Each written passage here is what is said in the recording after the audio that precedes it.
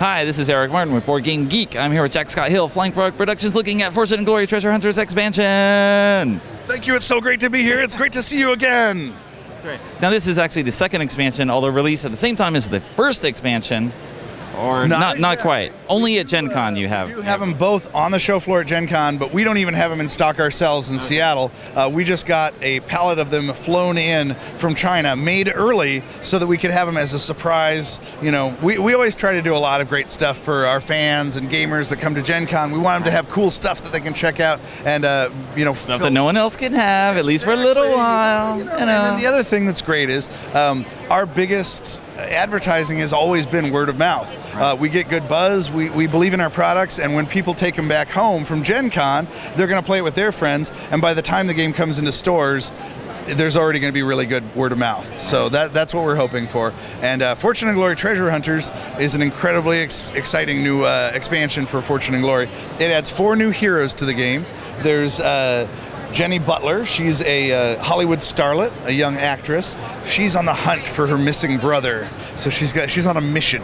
Right. We've got Grant Jackson. He's a soldier of fortune. I saw him walking around earlier. He is here on the show floor today, actually, yes, being rough and tumble and telling people all about the game. We also have Angel Espinoza, the grease monkey. She's an auto mechanic and kind of she's a very good-looking girl for being an auto mechanic. She's around too. And she is here in the flesh. And then last but certainly not least, Sir Nigel Harrington. He is a prim and proper Englishman who is a big game hunter. A fantastic addition to the cadre of characters that we have for Fortune and Glory. And he's ex-British military, so sometimes he's been known to run around with his pith helm and his like red coat and his British military outfit. But as they're wont to do. Yeah, as they're wont to do, yes. Besides the new heroes, there's also 2 new villains for the mob. There's Joey Smiles and Mickey the Hammer, 2 new goons for the mob that you can add to your already powerful cast of villains. I just love the word goon.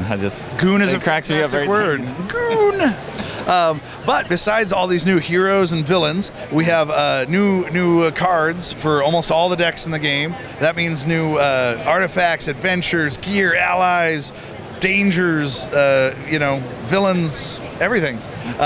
And we have 2 new gameplay elements that we've added. There's a set of counters for the docks, and what you do is you put them down at all the port cities, and now when you go to a port city, you can flip over the counter and find out you know, what you've encountered, because we in looking at the genre of pulp adventure, everything happens at the docks. It's always mysterious and sometimes dangerous down at the docks. So we thought, what if we had this set of dock counters and cool stuff can happen to you when you go to a port city that might not normally happen inland.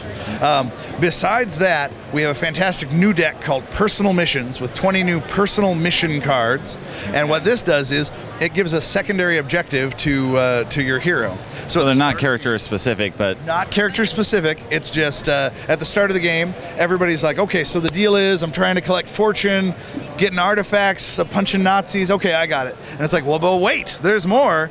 Draw a personal artifact, keep it secret, no one else knows what it is, and when you complete that mission, you get a bonus, which could be glory, could be fortune, could be a stat upgrade or some other bonus. But once you complete one personal mission, you draw another one, so you'll always have a secondary objective for the game.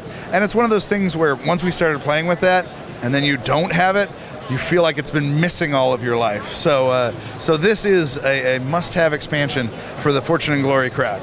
And this is November? This should be in stores in November. Yes, November. And I should also mention we have 2 new supplements for Fortune and Glory besides these boxed expansions. Available right now on our web store is the Fortune and Glory Danger Pack 1, which has new dangers for the game, and a brand new one that we debuted here at Gen Con called Sands of Cairo. And it's actually a web supplement, only going to be available on our web store. And it is our first themed game supplement, and what that means is it's called Sands of Cairo. It's all Egyptian themed stuff. So suddenly your characters can buy and ride a camel. And there are dangers like Buried Tomb, where you flip the cliffhanger side and it's Curse of Amut. Things like that. So that's a lot of fun, and I can almost guarantee there's going to be more of these for different locations around the world. All right. Well, thanks very much for the overview. Obviously, We'll see we what's love next. talking to you guys.